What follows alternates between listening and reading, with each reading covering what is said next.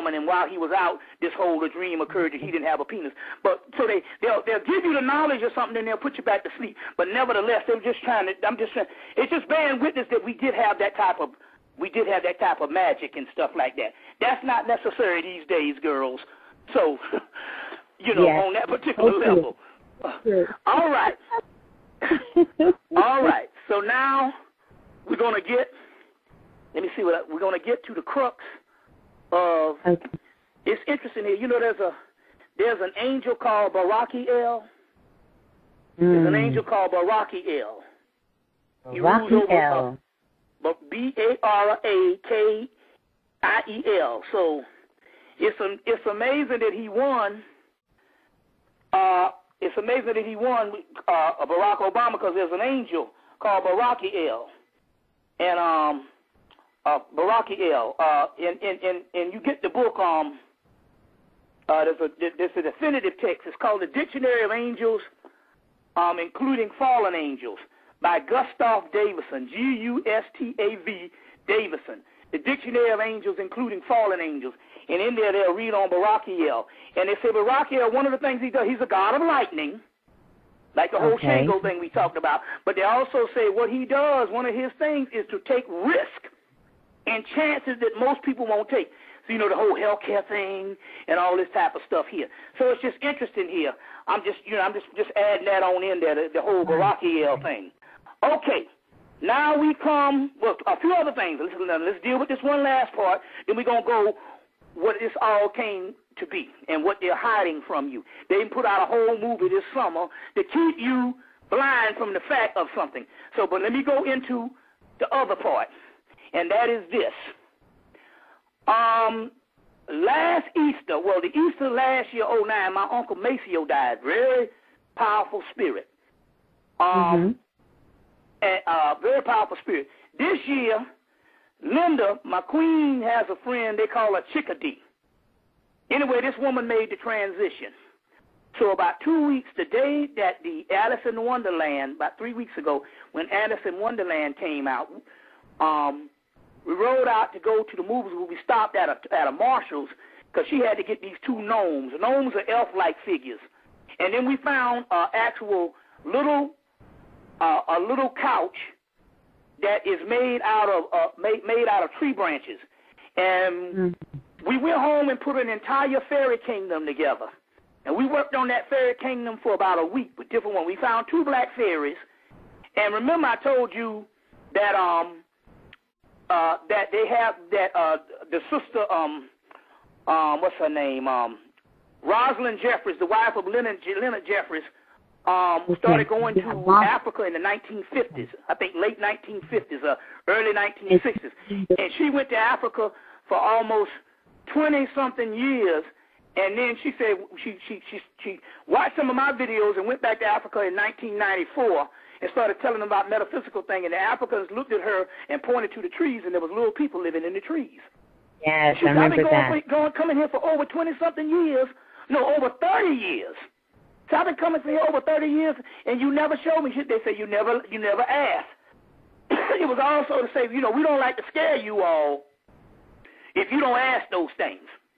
But there was little fairy people in the trees. And recently, I told you about a sister named Aviva went over, and little fairy, she moved back to Africa, and the fairies came in her room and told her to go back to America. Wow. And another sister that used to have a blog talk radio out in L.A., she went and she saw the fairy people, and they told her about a book, and they called the Kawi. The Kawi. So this Chickadee woman died, and so what happened was, so what happened when you look at this Arabello, when you get this information on Arabello, the one that you get rich quick, he looks like a fairy. But but when Chickadee died,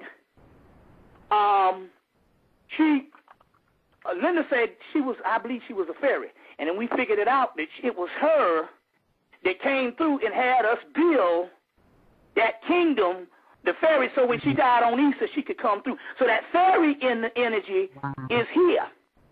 That fairy energy is here. And that is nothing but the ancestral energy. The ancestral energy. So I want you to get a book and start studying the fairy. And they are the gods of nature. You want, huh? Yeah, well, I want to get a book. There's a book called The Enchantment of the Fairy Realm.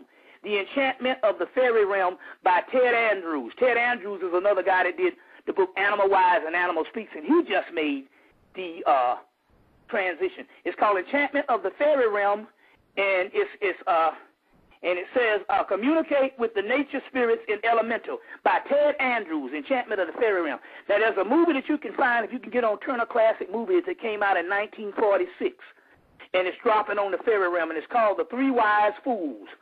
The Three Wise Fools. If you can't get it, just inquire when you call the number, and we'll see what the deal is. It's a black and white movie, but they're dealing with the fairy realm. Okay. And the innocence. Okay. Innocence. You got to become innocent like a child. Yes. And that's to tap in. Now, and also now, the ultimate fairy movie is also called The Spiderwick Chronicles. The Spiderwick Chronicles. They ain't yet brought that on cable. They just went past cable. It came out in 2008, The Spiderwick Chronicles. But what we're trying to tell people is the fairies are real, and you can see them if you want to, but it's about innocence.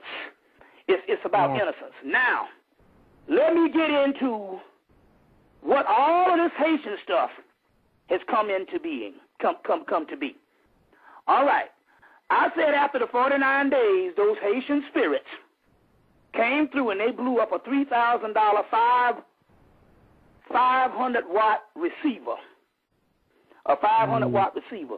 This receiver was so bad that I could put on Billie Holiday and she would actually be in the damn room singing the song. And that is the reason why they don't let this kind of stuff come. Remember, brothers used to go in the army back in the 70s. Brothers used to go in the army to get their receivers, because what it is they don't let the real receivers come in this country. Those the real receivers are amplifiers. They'll tell you it's 100 watts. They're only 30 watts. They only allow 30 watts. They tell the people in America, you got a 100-watt amp. That's only 30 watts. You got to go outside of the country to get the real deal and stuff like that. So, and it's because they're trying to stop the inner ear melanin. The inner ear melanin. So now, when these spirits came in and blew up, that they was trying to send a message. First of all, what happened was, during the 49 days, after the 49 days, every Monday morning or Tuesday morning, they would have a loud explosion here in Atlanta. A loud explosion. Now, I go and turn on the news. I say, now, if we don't hear nothing about this explosion, and car alarms go off and stuff, I mean, it was huge. I said, if we don't hear nothing about this explosion, we'll know that that's coming from the spirit world, and they're just going to sweep it under the rug because they can't explain it. And one day we caught one of the newscasters saying there was an explosion this morning, but didn't hear no more about it or something, and they must have stopped her. And this went on for a couple of weeks. This was right at the time of the 49 days, after the 49 days was over and all. So that's the time they came in, had an explosion one morning. About 12 o'clock, they blew up my system. Now, let me go into what all this is about. Since those particular souls have morphed into gods, energies, frequencies, let me explain this on what's going on. And we get ready to break an age-old mystery that they don't want you to know. This summer, they came out with a movie called The Fourth Kind. A movie called The Fourth Kind. It's supposed to be about experiments that actually happened in Alaska during the 2000s, where people were abducted and went crazy and killed themselves, and started hearing this alien language that they had to call him a black man who was an expert on Sumerian languages. Now, this is a true story that they put out. It was a true story. You can get the DVD now. It's called The Fourth Time with Mila Jovovich. You know, she's played in all the Resident Evil movies and stuff, in The Fifth Element. Anyway, this is a real movie on real experiences that happened in early 2000s, like 2000. And these people would hear these things, they'd get abducted, they would go crazy, they'd kill themselves. But they was hearing this language, and they called a black man who had studied Sumerian languages when he would translate what was coming out of these people's mouth. They never got to the bottom of it, but it was these abductions. This is what the deal here is. Now, this is the key, because I've had arguments